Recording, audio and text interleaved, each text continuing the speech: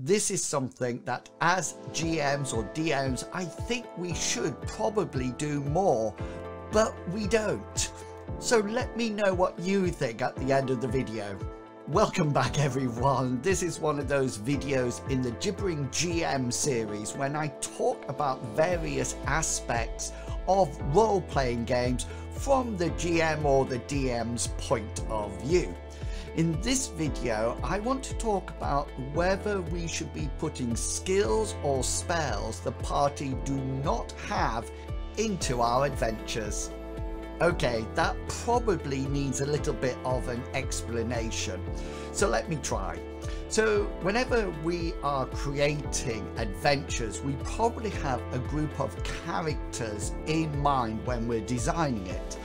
Those characters have certain skills or spells or abilities. You know what these are, and you probably add situations or encounters within the scenarios into the adventure so that each character can use those skills.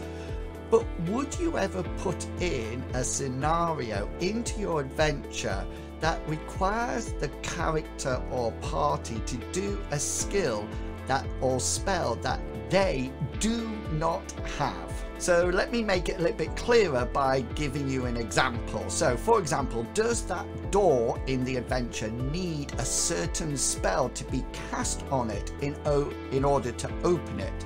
Or is there a section of the adventure that really needs a navigation roll because the party have to circumvent some fast foaming rapid waters?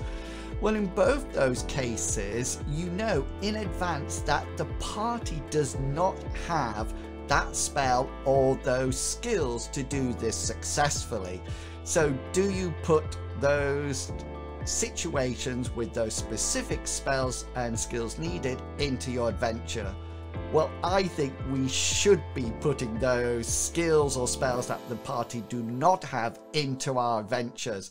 And I'm going to give you 3 really good reasons why I think we should. So my first reason is get them thinking. So whenever they encounter or are confronted with a scenario that they don't have the spells or the skills for, they really have 2 options. They either walk away and just think we're not doing it, or they try to think of another way round it. This is one aspect of role-playing games that I love both as a GM and a player.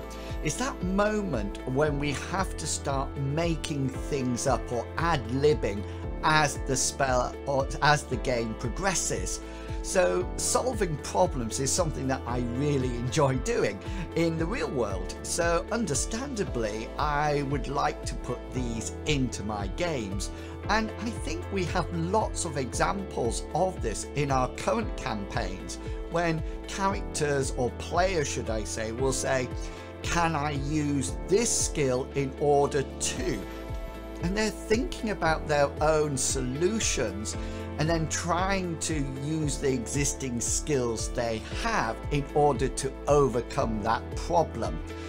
Of course, if the party are not great problem solvers and they can't think of any other way of getting around it, then either just use a spell they have, or just let them walk away and they can come back to try to open that secret door into the hidden dragon's treasure another day.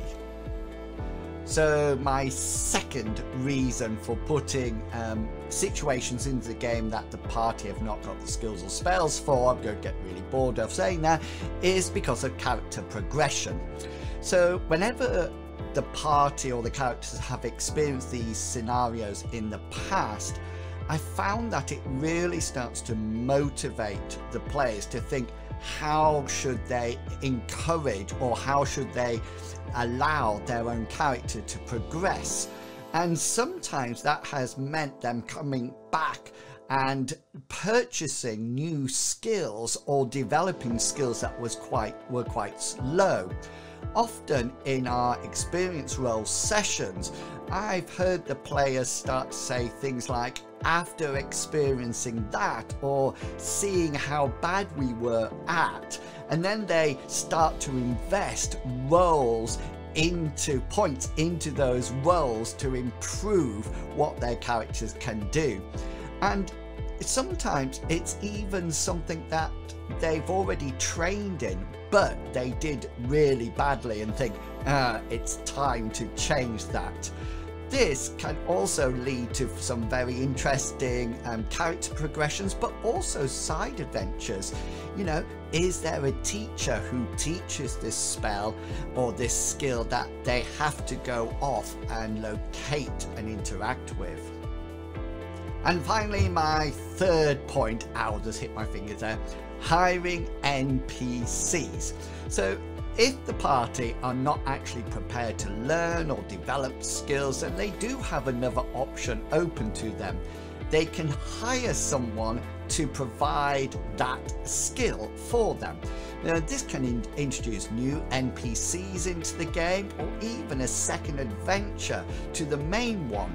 You know, maybe the characters are going to have to go out and find this NPC and convince them to join the quest, and some real good influence or social conflict rules there happening.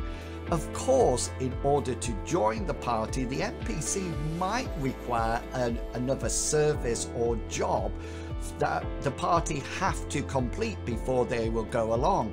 Or maybe they will, or they're going to demand a bigger cut of the final reward. That's always a really interesting moment, both at the conception and the agreement to the deal, and when it's time to carry it out. I think I have a real evil streak in me, and I think if I ever played a character, it would be somebody who was not nasty, but definitely was working on the dark side of lots of things. Yeah, that's quite worrying, isn't it? I hope this video gives you some ideas for introducing those skills or spells your current group do not have. It can be interesting, and it can also develop your existing campaign as well as the characters who play in it. Until next time, this is the Gibbering GM going back to his own campaign. Happy role playing, everyone. See ya. Bye.